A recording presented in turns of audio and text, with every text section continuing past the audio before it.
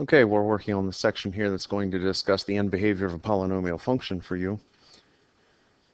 And for instance, I have a linear equation graphed.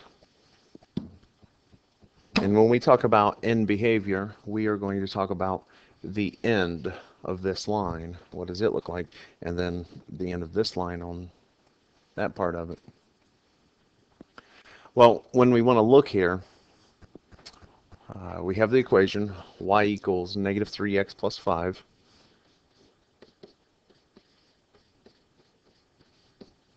And so when we discuss end behavior, we want to talk about two parts. F of x as it approaches positive infinity. F of x as it approaches positive infinity. And so when we look there, you should be thinking that as f of x is approaching positive infinity, what does f of x mean? Well, f of x means y. You've been conditioned to understand that y is equal to negative 3x plus 5 is the same as f of x is equal to negative 3x plus 5.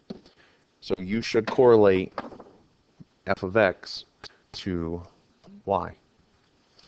And so now f of x deals with the y as it approaches positive infinity. And so let's look here at the over here at our chart. Positive infinity means it's going up. So in this direction, our chart is going up. Now these are the y's and these are the x's. So our chart's going up. Let's see, negative 25, negative 16, negative 7, 2, 5. And so that means f of x is going up towards positive infinity. And we can continue the table on and on forever. Well, if we look at the line, f of x is approaching positive infinity in this direction. Because what's happening to the y values? The y values are going up as it's followed along this line. So f of x approaches positive infinity as x approaches what? Now, we're either going to go positive or negative infinity here. So we notice as y goes up, as f of x goes up towards positive infinity, what's happening here at the x values? Well, they are going down towards negative infinity. And so that is part one of describing the end behavior of this linear function. And now let's look at part two.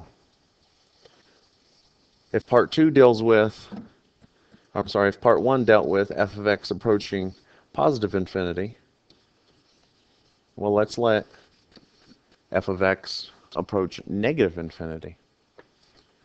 Well, once again, the y values now are going towards negative infinity. If we go in this direction, what are the x values doing? The x values are going towards positive infinity. And so when we look at the graph here, we know x is approaching positive infinity. When we look at the graph, we notice the y values are going down. Yes, we go in this direction. But what do you notice about the x values from looking at the graph? 2, 4, and remember it's going in that direction. 6, 8, 10. They are approaching positive infinity. And so there's how you describe end behavior of that linear function. I related the spreadsheet here on the right side to showing you using a table of values to do it also. You should become more accustomed to using the just the graph. And so let's look at a different type of graph. Let's get rid of this one.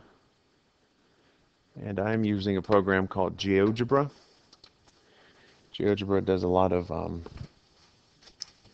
it does graphing, it does spreadsheet, it does algebraic functions for you. So it can be quite helpful at some point. So let's look here. Let's look at this function. Let's look at y equals x to the third power plus x to the second power plus 2x minus 3.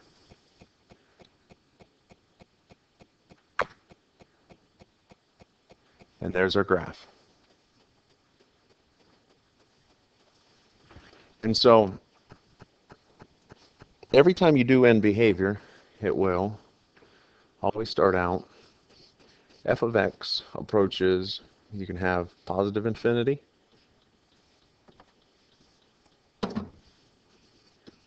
as x approaches, and then f of x will approach negative infinity as x approaches. And now all you have to do is fill in. Your only two choices for both of them are going to be positive infinity or negative infinity. So let's look here. It's going in this direction. And so if we look in that direction, the y values are going down. So that's going down towards negative infinity, which means f of x is going towards negative infinity. This is the one we're working with. F of x approaches negative infinity as x. And if we notice what's happening to the x values as we go down this graph or down this function, the x values are also going down. And if we continue down off the screen, the x values will continue down, and we know that this function never stops, so it is approaching negative infinity. And let's look at the one going up in this direction.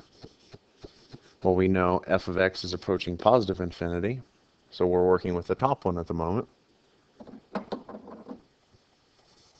And so we're working with the top one. As f of x approaches positive infinity, what's happening to the x values? The x values, you notice they are getting larger, and they are heading towards positive infinity in this case. So that's the end behavior. You could make a table of values and compare the x and y's and look at them, and that might help you out. But you should be able to do this quickly with the graph.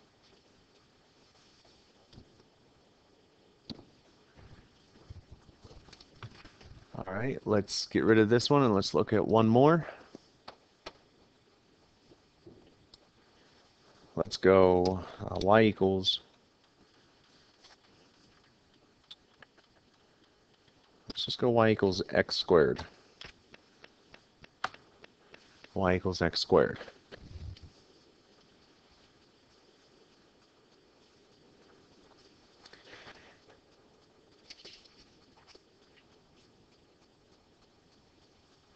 And so if we look here,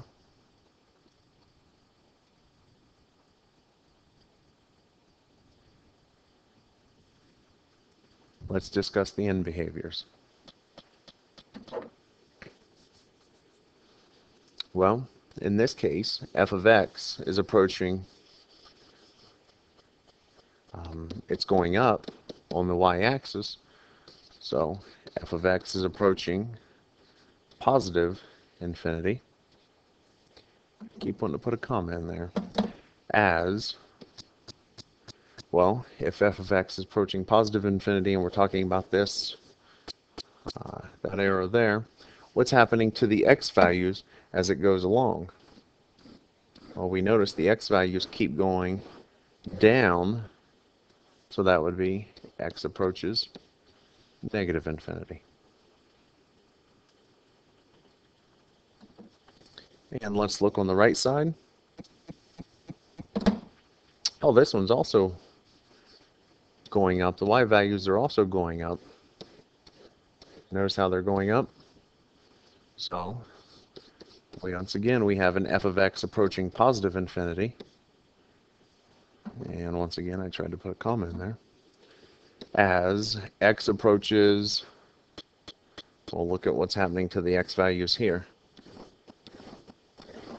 As we keep going up in the function towards positive infinity, the values for x are also going up towards positive infinity. So there's the end behavior you have for that function. That's basically all we have for you at the moment.